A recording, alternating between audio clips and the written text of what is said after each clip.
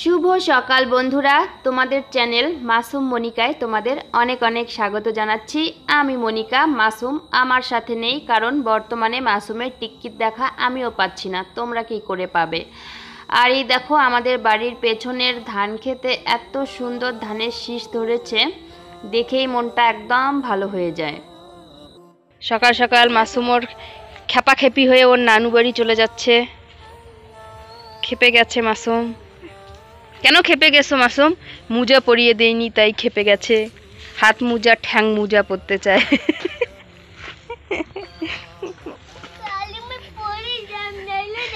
ঠিক আছে খালি পরি যাস। মাসুম পরিয়ে যাচ্ছিল মোজা। দেখো এতটাও ঠান্ডা পড়েনি যে ও হাত মোজা আর পায়ের মোজা পরবে। ওকে সোয়েটার পরিয়ে দিলাম, বাট ওর মনে ধরছিল না, ও চাচ্ছিল হাতের মোজা আর পায়ের মোজা। আসসালামু আলাইকুম everyone, good morning, welcome back to our channel. আর দেখো আমরা একদম ব্ল্যাঙ্কেট বের করে ফেলেছি। রাত্রেবেলা প্রচণ্ড হাওয়া দিচ্ছিল আর ঠান্ডা লাগছিল। মাসুমকে বললাম যে পাতলা ব্ল্যাঙ্কেট দিও, ওর নাকি হবে না, ওকে ঠান্ডা লাগছিল। ও সোয়েটার টোয়েটার পরে এক শেষ করে দিয়েছে। ভালোই ঠান্ডা পড়েছে। মোটা ব্ল্যাঙ্কেট দেখো বের করে নিয়েছি রাতের বেলা। আর এখন যাব আমি ছাগল বের করে দিতে। অনেকক্ষণ আগেই উঠেছি, চাটা খেয়ে নিয়েছি। মাসুমের বাবা বাজারে গেল, মাসুমকে দেখতেই পেলে ওর মানি নিয়ে গেল। আর বিছানা টিছানা এখনও তুলিনি, আমি এতক্ষণ শুয়ে এখানে বিগ বস দেখছিলাম এই লেপের মানে ব্ল্যাঙ্কেটের তলে ঢুকে। এখন চলে যাব ছাগল বের করতে। চাবি খুঁজছিলাম অনেকক্ষণ ধরে, চাবি রেখেছিল মাসুমের বাবা, তো খুঁজে পাচ্ছিলাম না, এখন পেলাম। এখন যাব ছাগলগুলোকে বের করে দেবো। আর বৃষ্টি পড়ছে, গুড়ি গুড়ি বৃষ্টি পড়ছে, ইলশে গুড়ি ইলশে গুড়ি বৃষ্টি এসে বলল কানে কানে, আর ভুলে গেছি বাকিটা। দেখো ছাগলেরা টের পেয়ে গেছে আমি ওদেরকে খুলে দিতে এসেছি। চলো দেখিয়ে দেই কি অবস্থায় আছে সবাই। দেখো টের পেয়ে গেছে, আমি খুলে দেব। মাথা চারা দিয়ে দেখো দেখছে যে সবাই। সাগরকে খুলবো না, আগে সাগর পালিয়ে যায়। যা যা যা, দূরে চলে যাবি একদম।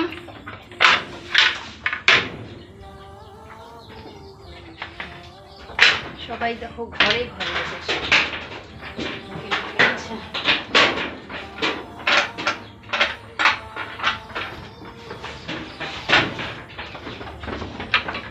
যা বেরো বেরো বেরো বেরো। দেখো সবাই, সাগরকে একবারে দড়ি লাগিয়ে বের করব, ও না হলে পালিয়ে যায়। যা যা যা যা যা যা। এই যে সবাই এখানে। এখানে আমি ছাগল বের করছিলাম আর এর মধ্যেই দেখতে পেলাম রাস্তায় চলে যাচ্ছে টোটোর শোভাযাত্রা। এগুলো পুজোর জন্য মনে হয় বেরিয়েছে, কি কারণে বের হয় আমি ঠিক জানি না, তো তোমাদেরকে একটু দেখিয়ে দিলাম। ছাগলদেরকে বেঁধে দিলাম। আর এই দেখো সবুজ, এই দেখো সবুজ, আর সবুজের মধ্যে দেখো বৃষ্টি কিন্তু পড়েই যাচ্ছে, বোঝা যাচ্ছে? টুপটুপ টুপটুপ করে বৃষ্টি পড়েই যাচ্ছে একদম। দেখো পাতাগুলো ভেজা।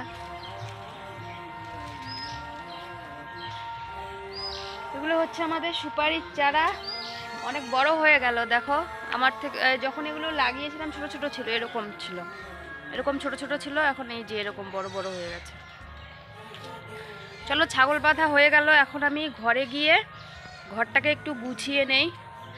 মানে ঠান্ডা তো, বারবার শুধু গিয়ে কম্বলের ভেতরে ঢুকছি, তারপরে একটু গুছিয়ে নেই। সাগর চেঁচাচ্ছে শুধু, বাইরে যেতে পারছে না, বৃষ্টি।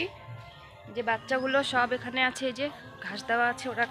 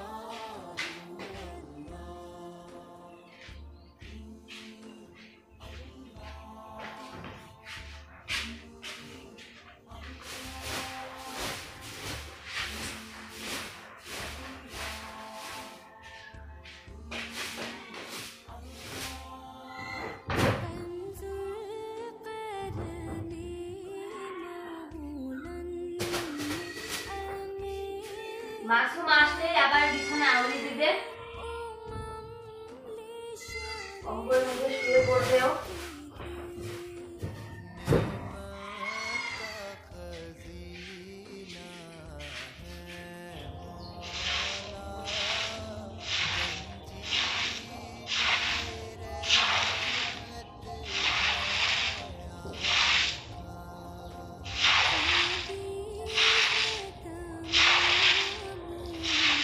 পানিগুলো দেখো জমে আছে, একদমই বের হচ্ছে না। এগুলো বের না হলে কি করে ঝাড়ু দেবো, সব পাতা আটকে যাবে।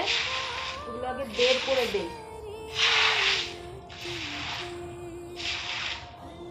ঝাড়ুটা ছোট, তাই বসে বসে।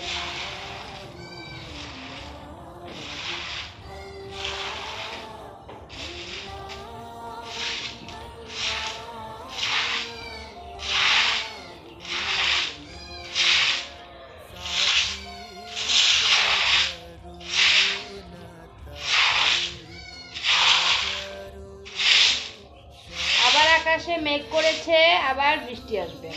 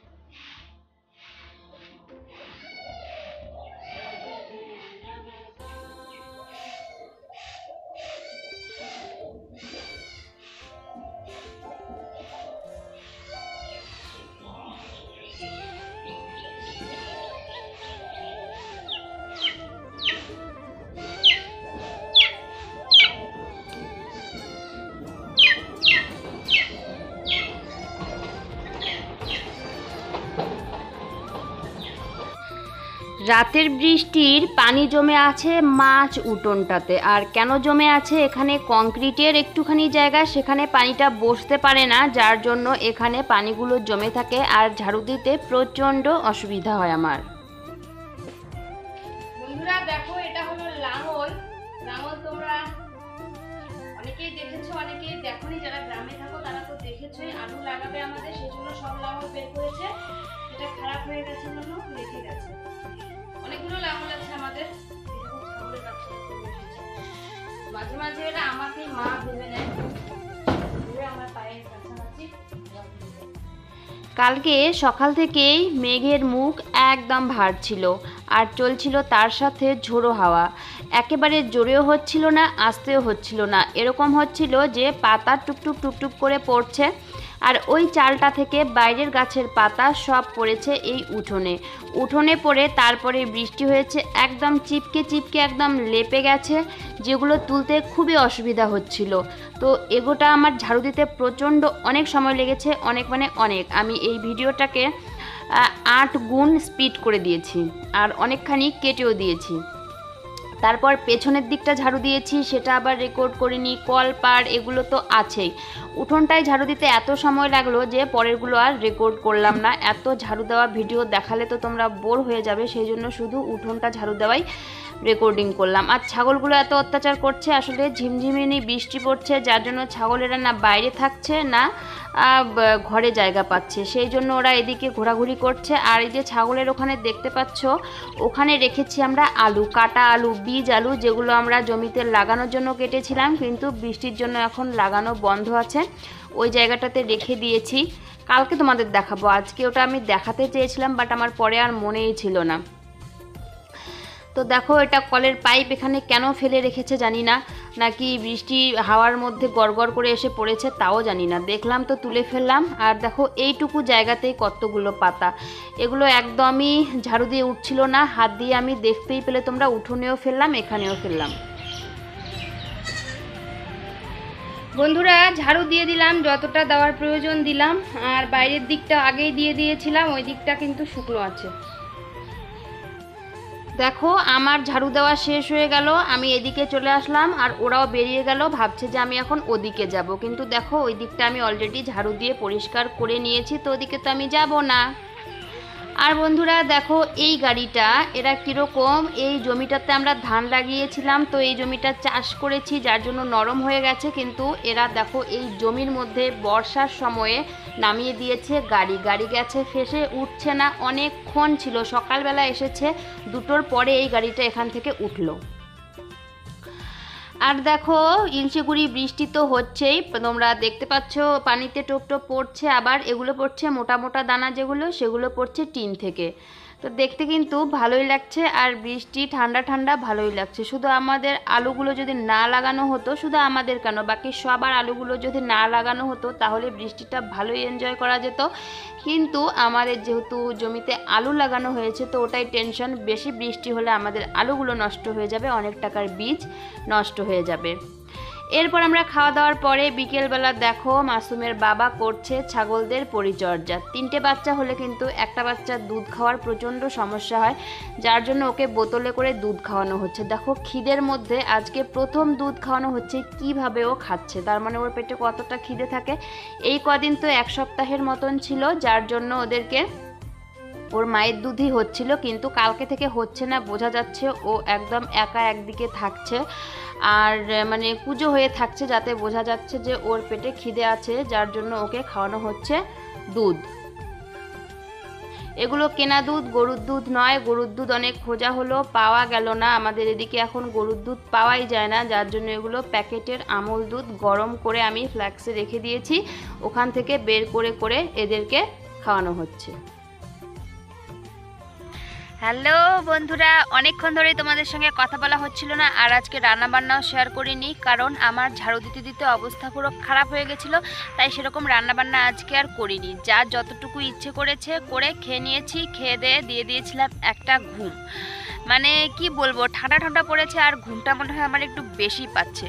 ঘুম থেকে উঠলাম, উঠে চা বানিয়ে খেলাম, খেয়ে চলে আসলাম ছাগল নিয়ে যেতে, আর ছাগলের খাওয়া দাওয়া এখনও হচ্ছেই না। এই দেখো সবাই খেয়েই যাচ্ছে, দুজন দাঁড়িয়ে আছে আর বাকি সবাই শুধু খাচ্ছে আর খাচ্ছে।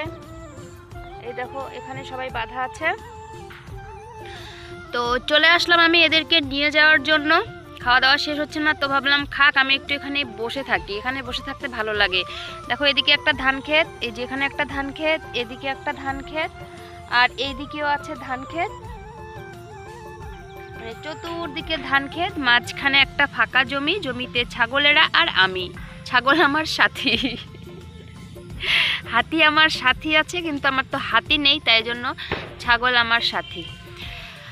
তো এখানে বসে বসে ভালোই সময় কাটালাম, এখন ছাগলদের নিয়ে যেতে হবে। আকাশে কিন্তু মেঘ আছেই, পুরো প্রচণ্ড পরিমাণে বৃষ্টি না হলেও ঝমঝম ঝমঝম বৃষ্টি মোটামুটি হলো, অনেকক্ষণই হয়েছে, আর কালকে রাতেও ভালোই বৃষ্টি হয়েছে। আজকে দিনের বেলা আর জোরে বৃষ্টি হলো না, দেখা যাক রাত্রেবেলা কি বলে। আর এই দেখো আমাদের নারকেল গাছ, এই যে এখানে দেখা যাচ্ছে, এই যে এটা আমাদের নারকেল গাছ, এই গাছটা আমরা অনেক দিন আগে লাগিয়েছি, এটা আমার বাপের বাড়ির নারকেলের চারা করে এই গাছটা আমি লাগিয়েছি।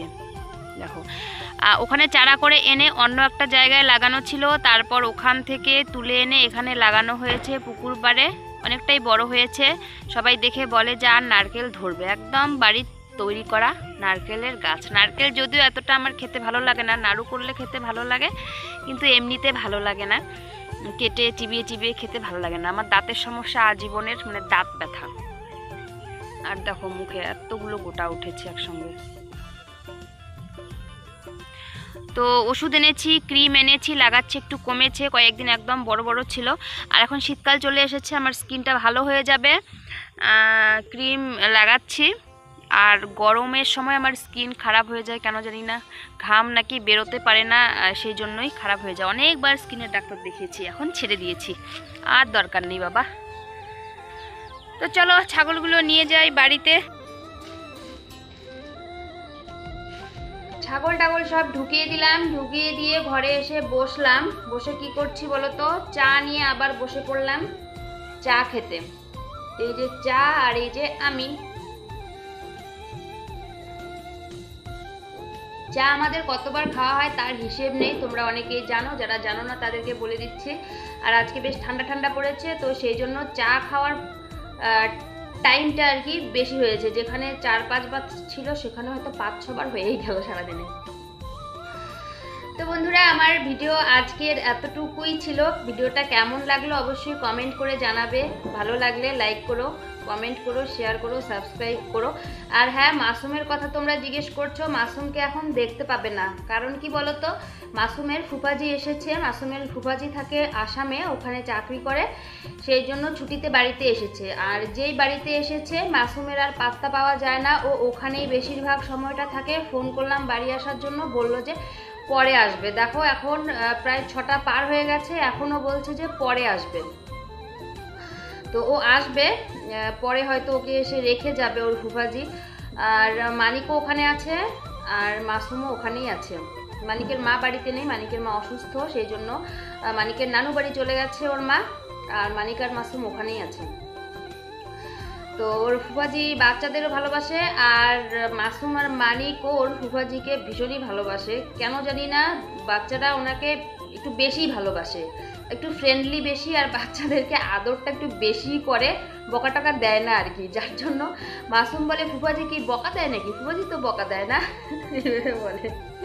আমি কালকে বাড়িতে আসলাম, বলছি কিরে ফুফাজি তোকে বকা দেয় না, তুই যে এত দুষ্টুমি করিস? বলে কি ফুফাজি আবার বকা দেয় নাকি, মানে ফুফাজি আর বকার কোনো সম্পর্ক নেই এইভাবে বলছে। তো ঠিক আছে, আমি ভিডিওটা শেষ করছি। বকবক শুরু করলে আমি বকবক করেই যাই। তো আজকের মতন বিদায় নিচ্ছি। দেখা হবে তোমাদের সঙ্গে আগামীকাল নতুন একটা ভিডিও নিয়ে। ততক্ষণ পর্যন্ত সবাই ভালো থেকো, সুস্থ থেকো, সাবধানে থেকো। আজকের মতন আসছি। আল্লাহ হাফেজ, টাটা, গুড নাইট।